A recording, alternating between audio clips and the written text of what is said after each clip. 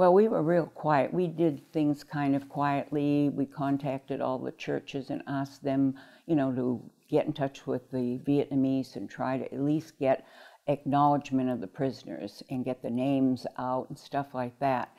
And after a couple of years, we got a little bit antsy, and nothing was being done, and more men were being shot down. There was no inspection. And I had talked to Ted Kennedy in the beginning when I left Jacksonville, and I didn't realize, because he was our senator from Massachusetts, and I didn't realize, but he was head of the Detainee and Refugee Committee. And I think that's why they released Jim's name and picture, because he asked if, you know, he could float his name around over there, and I said, do anything you want. And at that time, the French underground was still there, Bernard Fall and whatnot. So he started asking, you know, what happened to Jim Mulligan?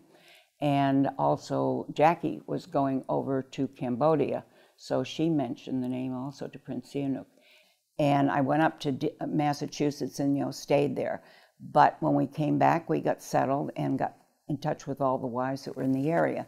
We were quiet for a couple of years, but we got organized. And the problem was that we were getting, you know, we weren't doing anything. Nothing was being done. So we finally decided, the group in Virginia Beach decided we wanted to go public. So we put together a letter, and we went up and we saw Secretary of Defense, and we told him, we will take responsibility. They're our husbands, and we want to go public. And of course, they couldn't really stop us. So that's when we came back, and I called the local paper, and of course, they were very happy to come and take a picture. And of course, I had to talk to the boys first, because I said, you know, once we go public, you're going to be living in a goldfish bowl. And I said, I want to make sure you're going to be able to handle this.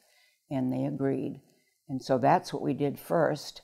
And then Sybil Stockdale was on the West Coast, and I was here on the East Coast. And we had a mutual friend. So she stopped by for a weekend, and we met. She actually had met Jane Denton also, and asked Jane if she would help get organized, and Jane just didn't feel that she could handle it. And she came and talked to me, and I said, absolutely, let's get going. So what we did was we got all the names. Of course, we only had Navy.